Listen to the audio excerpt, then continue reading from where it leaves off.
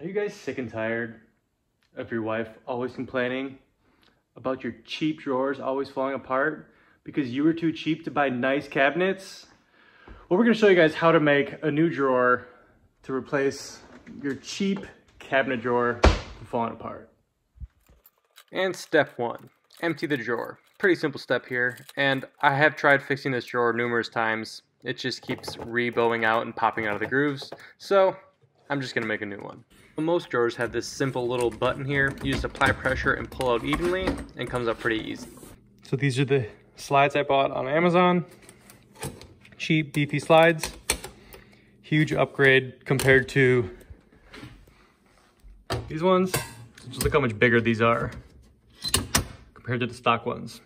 So we're gonna install these essentially the same exact way as these little guys, and then get our measurement for the drawer. So your slides might be a little different, but these literally had one screw holding them on, and I just gave a nice tug, and they popped right out.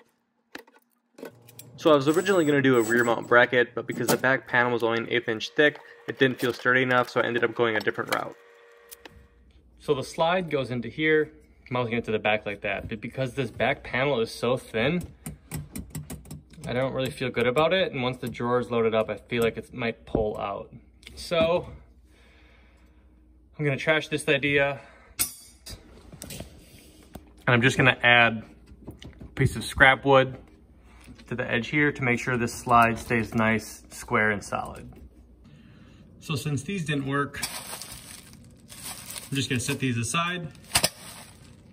These are just pieces of scrap I had laying around the shop. So I'm just gonna countersink some holes and mount these into the cabinets. It's not gonna be as pretty, but you'll never see it once the drawer is installed. This is just a number 10 countersink bit. I just added a countersink hole to these to make the install go a little smoother. So I have replaced drawers to where the slides weren't that bad, but these were pretty bad, so we're just gonna replace the whole shebang.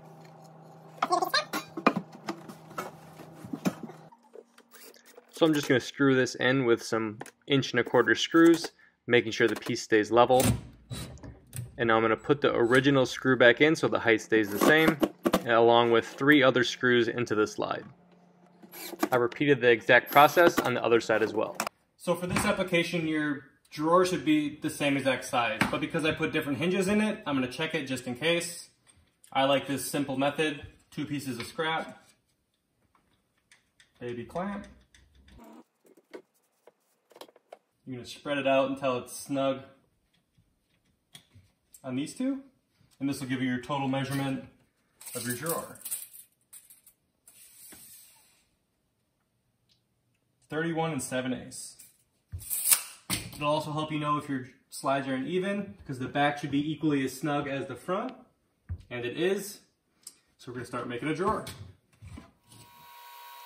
So I used scrap that I had just laying around the shop. These are all just kind of cut to size. I cut these to 3½ inches. If you don't have scraps laying around, just buy 2 1x4s from Home Depot. 2 8-footers will be more than enough to make 1 drawer.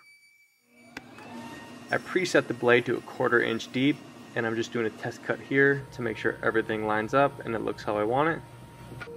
Now I'm going to take one of the original pieces, line it up roughly 1/4 inch above the bottom. So now I'm going to make the first cut on all the actual drawer pieces. Now that you cut the groove into all your pieces, you're going to slide the fence to take 1 blade length, but shoot for just under a full blade length because you can always remove more later. If you cut too much, it'll be too loose, and that's just not what we're going for. So this is still a little tight for my liking, so I moved the fence just a tiny bit. Just to take out that little extra cut, I ran everything through one more time. And you want the piece to slide in there, but still be relatively snug. So here's the piece of MDF bottom we're using. I'm going to slide this on there to test the fit of the actual piece. Perfect. So the drawer needs to be 31 7/8 wide and 21 deep. The 21 deep is how deep the other drawer was, so I'm just going to replicate that.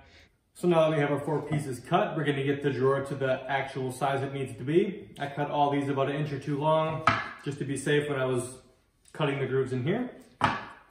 We are going to use the Craig jig to put this together. This is an easy to use system. A lot of people have this. You can pick this one up pretty cheap.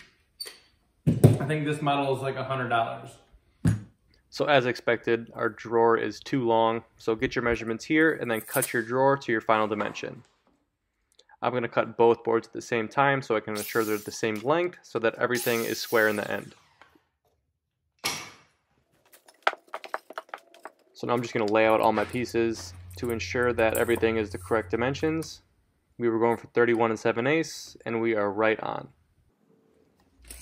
So you could do math to figure out the dimensions of your panel, but if you're not good at math, just simply measure to the outside of both the grooves you cut and subtract an 1/8 inch. Same thing on the short side, bump it up to the outside of the groove, get your measurement, and subtract an 1/8 inch. You can buy these sheets of MDF at Home Depot quite cheap, or any big box store. I think a whole sheet's roughly $12. Now I'm just going to test fit everything to make sure everything lines up. You don't want the drawer super tight, you want to have room for it to float. Now when we're drilling the Kreg holes, you want to put the Kreg holes on the outside of the two long pieces. They won't be visible once the drawer is assembled. My drawer sides are 3/4 of an inch thick, so I'm going to use these 1 1/4 screws. Just going to apply a little glue so everything stays in place. Apply clamps for light pressure so nothing moves as you're screwing in the screws. Exact same process on the back side. I'm going to give the outside corners a quick measure to make sure the drawer is square.